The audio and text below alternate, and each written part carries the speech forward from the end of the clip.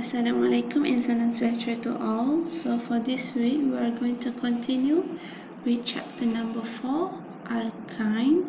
So meaning that compound that contain at least one triple bond. Okay. So for the first part, this is the outline of this topic. So as usual, we have the introduction part, structure and nomenclature, methods of preparations, reactions of alkyne, and also the last part, which is uses of alkyne. So basically, reactions of alkyne is almost the same with carbon double bond, which will include the hydrogenation reactions, halogenation reactions, and also the hydrohalogenation reactions. But for the hydration reactions, it will slightly different from the chapter alkene. Okay, so next, for the introductions part, alkyne are hydrocarbons that have at least one triple bond. So any compound that contains a triple bond, at least one, right? So it is considered as a alkyne, as an alkyne, sorry. So the general formula is CnH2n-2, and this one is only applicable for the compound with single triple bond. If that compound contains multiple triple bonds, so this general formula is not longer applicable. So for the next one is disubstituted alkyne, are described as internal alkyne. So meaning that the triple bond is not located at the carbon number 1. So kita consider this one carbon number 1, so 2, 3 and 4. Okay, so for internal triple bond is not located at the C1. Okay, and then for the mono-substituted alkyne, are described as terminal alkyne. So meaning that your triple bond at the first carbon. Okay, so kalau di hujung, we consider this as a terminal alkyne. For internal alkyne, bila you punya triple bond is located other than carbon number 1. Okay, so for terminal alkyne, untuk reactions nanti, it is subjected to Markovnikov rules. Untuk internal, dia tak subjected kepada Markovnikov rules. Why? Because for C2 and C3,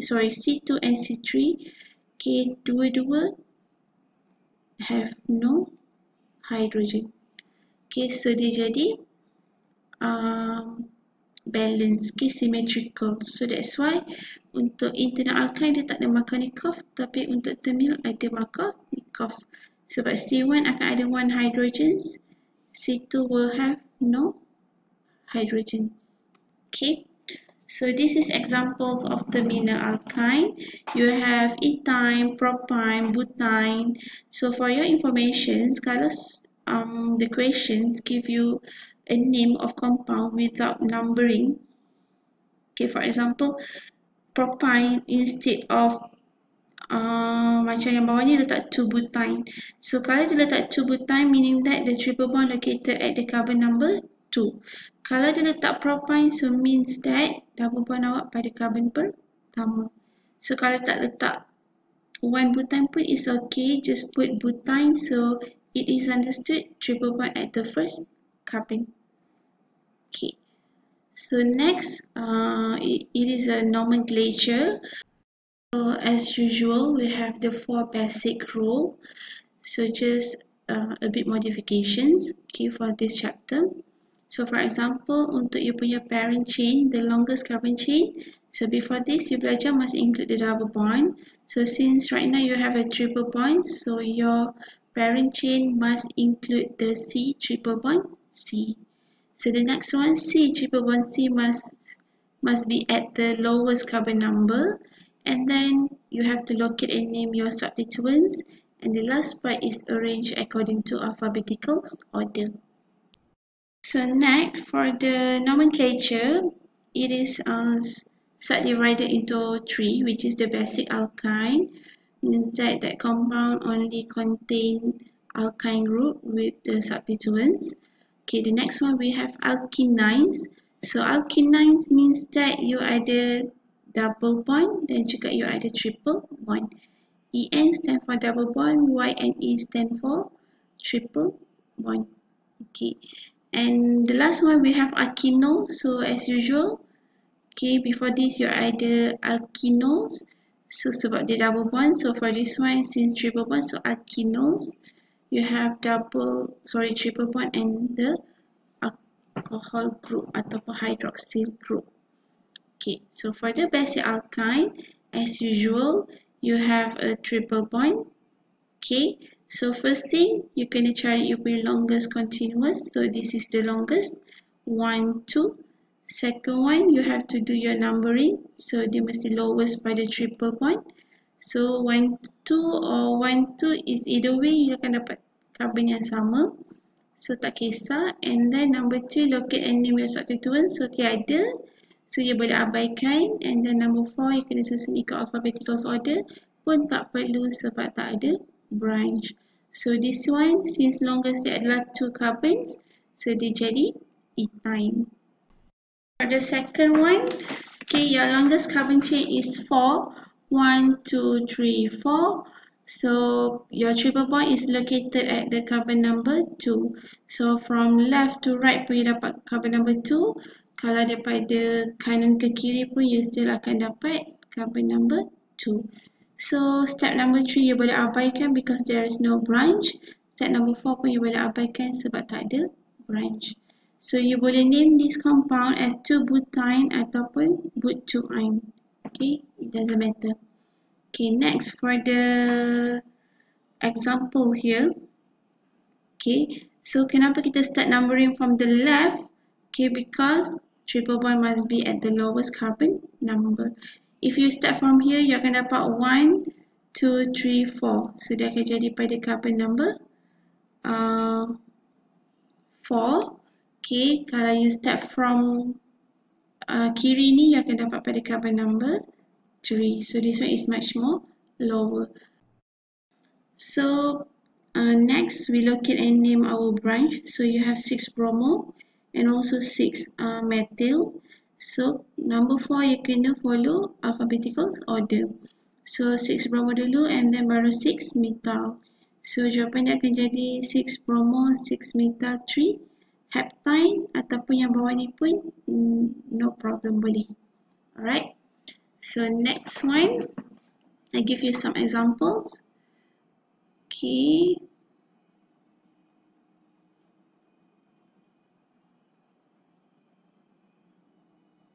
So for example, this structure. So the first step, you kena cari longest continuous carbon. So your longest continuous carbon must include your triple bond.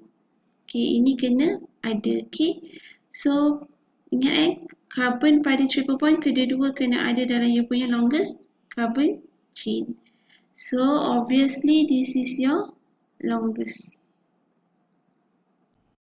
Even though kalau you start daripada sini, okay.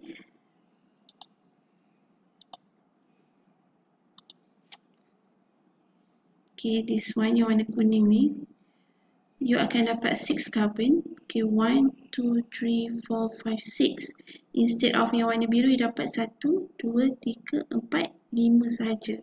Tapi kenapa kita tak boleh pilih yang kuning? Sebab yang color kuning tu dia tak include kedua-dua carbon pada triple bond. So syarat dia longest continuous carbon chain and must include the C triple bond C. So next thing you kena buat apa? Numbering. So lowest pada triple bond. So means that kena start daripada bawah. 1, 2, 3, 4, 5. So seterusnya number 3 is locate and name your substituents.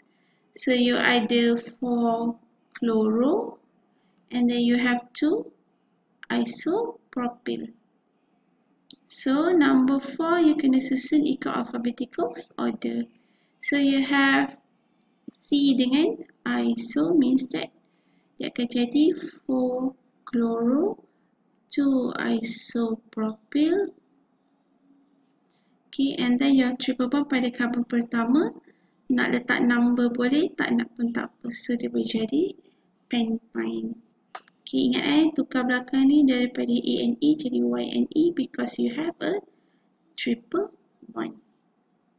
Okay, so next one you have alkynes. Okay, alkynes ni adalah compound that contain double and triple bond. So for the alkynes, okay, you punya first step still sama. You kena cari you punya longest continuous carbon chain. But since you punya compound ada double bond and triple bond, so dalam longest continuous carbon chain ni kena include C double bond C dan juga kena include C triple bond C. Okay, so second one adalah numbering. So untuk numbering, there is no specific rules. Okay, whether you have to put the double bond paling lowest ataupun you have to consider triple bond as the lowest carbon number. So it depends on the structure. Okay, sometimes your double bond at the lowest carbon number, sometimes you punya triple bond yang akan berada pada lowest carbon number. Okay, so the third one macam biasa, name and locate your substituents. Okay, and number 4 as usual you kena alphabetical order. For these examples, okay, you punya longest continuous carbon chain obviously and this one the straight one. Okay, so kita number this carbon as the first carbon since this numbering akan bagi you lowest carbon number untuk double bond dan juga untuk triple bond. Okay, so kita check dulu which one yang boleh bagi you lowest carbon number, whether your double bond ataupun your triple bond. Kalau your triple bond pun boleh bagi you lowest carbon number, and then we have to check your branch pula. So for this case double bond lebih rendah, so kita akan start numbering dekat hujung ni. So 1, 2, 3, 4, 5. So you ada satu branch pada carbon number 2. So tak ada branch lain, so dia akan jadi 2 methyl. Okay, so longest carbon chain adalah 5, so jadi pen. Okay, pent. You nak letak pentene boleh, you nak letak pen dulu pun tak apa, kita ikut nama dia ni. So kita start dengan ALK, so which is you punya longest adalah 5, and then kita masukkan you punya double bond. So sekarang ni double bond you berada pada carbon pertama, so 1 EN. And next one kita ada Y and E, which is you punya triple bond. So triple bond awak berada pada locations carbon number 3. So baru letak 3 and then Y and E. Follow je this one. ALK for you punya longest carbon chain. Okay, EN for your double bond, K1EN ni. Y and E ni is for your triple bond, so dia akan jadi 3, Y and E. Kenapa 3? Sebab location carbon number 3. So this is the name of your structure. For the example, we will continue with the next video. So thank you guys.